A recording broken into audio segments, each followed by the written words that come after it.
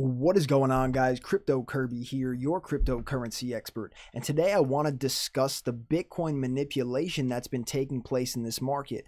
And most people are equating this to being Soros, the Rothschilds coming in here and just manipulating the price of Bitcoin, along with Coinbase custody accounts from family offices and institutional investors using HFT bots, high frequency trading, to manipulate these prices and see these big volume candle spikes that we have been getting this whole way up. But guys, I do want to present something else to the table now that has not been talked about really. So I have a new theory that there may be some other players in here besides these guys that are making this price a little bit more bloated than it should be at this time, and why we're seeing such erratic Bart Simpson behavior within the Bitcoin market. So guys, you already know the deal. If you like these daily crypto videos and nightly live streams, smack that thumbs up button, click to subscribe, tick the little bell, and let's get this crypto.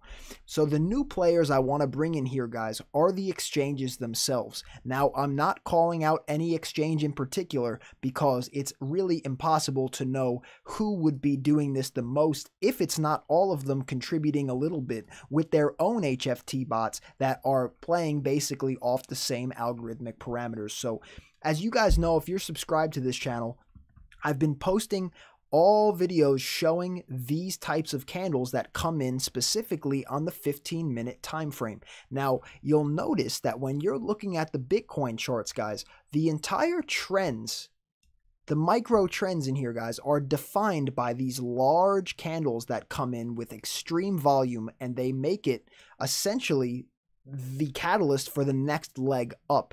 Now, it also happens on the way down. As you can see here, this was a red one that came in. And what you see is in these gaps, guys, there's huge volume, then gap, gap, gap, gap, gap, gap, gap, huge volume. And if we just keep going through the trend, guys, you see this over and over and over again throughout the entire trend of Bitcoin. It just keeps happening over and over again. Now, up until really today, when I started to do some more research, I also was under the impression that the majority of this volume is probably coming from Coinbase custody accounts, meaning family offices and small hedge funds with a minimum $10 million balance in their GDAX trading account using high frequency trading bots, which is extremely normal, and I would expect nothing less from them. And that is definitely making up for a portion of these huge volume spikes on the small time frames.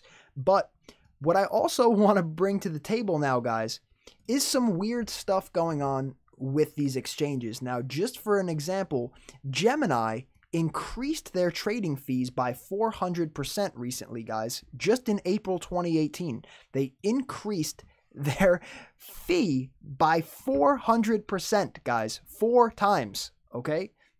So you may not understand what I'm getting at first, but when volume is lower on Bitcoin, guys, that means that the exchanges are making less money. Now, with this incredible surge in volume that we had through the big bubble to 20K in 2017, we had these exchanges taking on so many more employees, taking on so many new trading pairs, so many new server upgrades. Heaps of money were thrown into these exchanges to compensate for the influx of new investors and new money coming in here. And they had to spend a bunch of money to be able to handle that situation. Now, what I'm saying here is we're seeing it with Gemini already, that they were forced to increase their fees by 400% to make up for this loss in volume. So now, I'm not specifically pointing out Gemini here as somebody that I would say is involved in here, but I just want to use them as an example of an exchange that is needing to up their profit margin because of the fall off in Bitcoin volume since the bubble in 2017. Their business model needed to change because of the decrease in volume. Now, something else I wanted to point out here too, guys, is KuCoin, right? Now, I know if you guys are subscribed here, you probably use KuCoin to buy some altcoins. Now, we saw during the bubble that KuCoin went up to nearly $20 USD. Absolutely insane. And really, at the bottom of this crash here, guys, we saw it dip below $2 USD. That's wild. That's wild. Now, the reason I'm pointing this out specifically is because with these exchange coins, right, the way KuCoin shares works, and that's why it's called shares, is that by you holding the KuCoin share, you get a percentage of the fees taken by the exchange from people trading on it. That's the business model for the KCS coin. So during this bubble, guys, the trading volume on KuCoin was absolutely insane. Thus, the share was yielding more of a profit because of the amount of trades taking place on the exchange.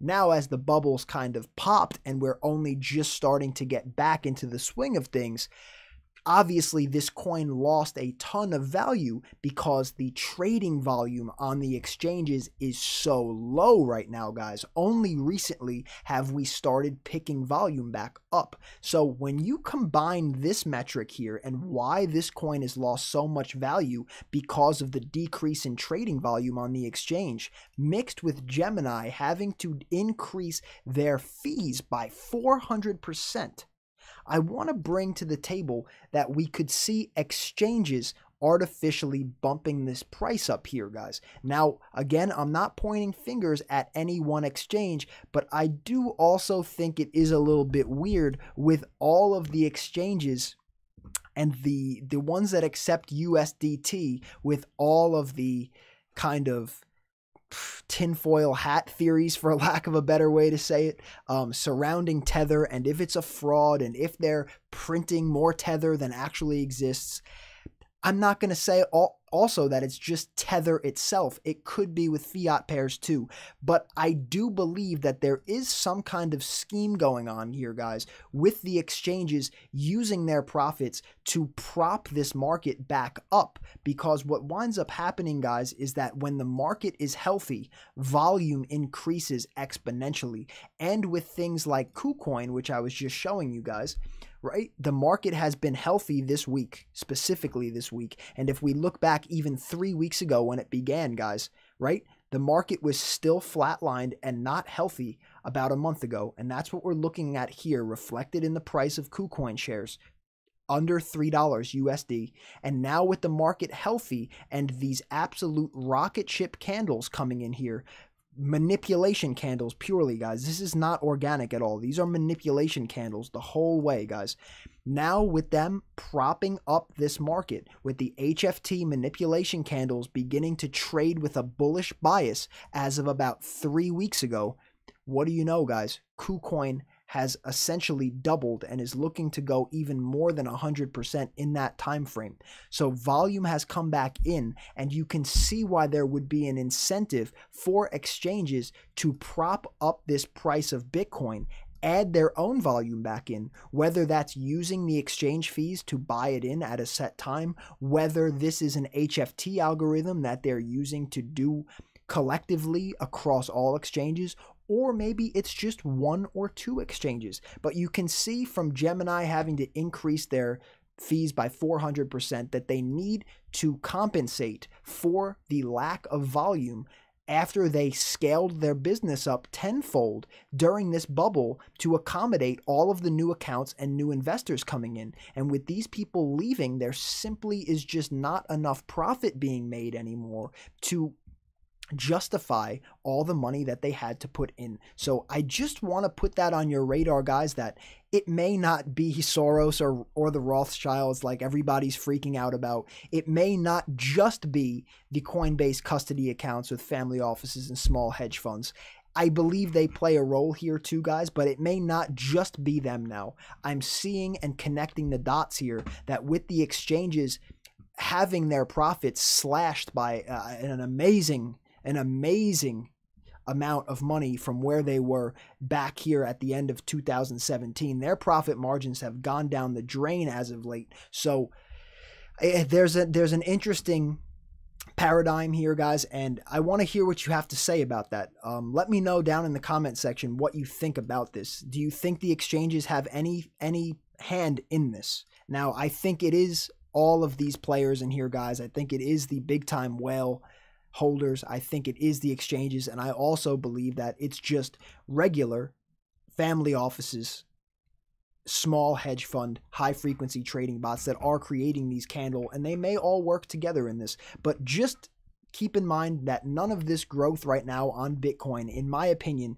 is organic at all. What we're seeing is complete manipulation, and that's why I've been really staying out of Bitcoin for the most part, guys, because I don't want to be a victim of this garbage in here. What I'm doing is focusing on small cap altcoins that have been yielding absolutely ridiculous gains, guys. Ridiculous. Let alone staying out of this manipulation game that these big players are forcing us to take part in. I'm playing in the small cap altcoin market, guys, seeing returns like last week of plus 125%, plus 75%, plus 50%, plus 30%, 30%, 20, 20, 10, 10, 15. These are the types of gains that I'm seeing in the altcoin market, which is not being manipulated like the Bitcoin market is.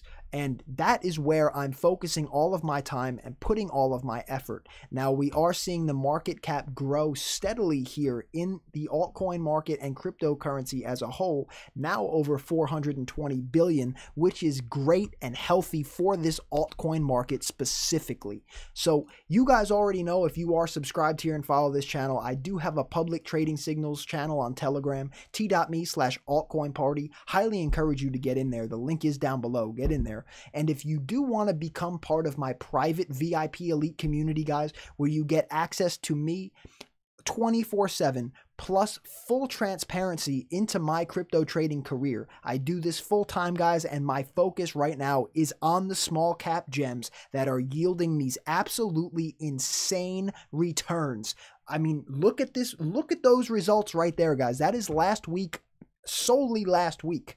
Let alone everything else that I have planned for this week. My research game has been crazy. I've barely been sleeping. This market is hot right now, guys. If you're interested in getting in the private VIP elite trading community, where you get all of my personal entries, exits, targets, insights on the Bitcoin and altcoins market, plus our traders chat, over 200 traders in there now, guys, absolutely crushing it. Plus we have a data bot which scrapes social media for coins no one else is really targeting besides us, and a brand new AI, artificial intelligence trading signals bot.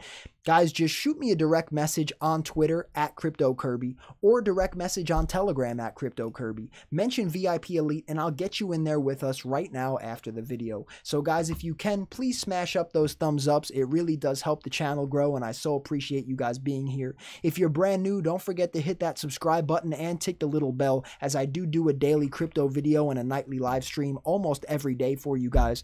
Let's watch this manipulation play out. Do you guys think that the exchanges have any hand in this, or do you think it's truly just these big time whales, the HFTs being played with on the Coinbase custody accounts by hedge funds and family offices? Or do you see the correlation that I'm pointing out here now? And if so, who do you think may be involved? Like I said, leave a comment down below. I like to respond and I like to spark up a conversation. So until next time, guys, be safe, be happy, be healthy. It's your boy, Crypto Kirby. Peace and love, my friends. Curbs.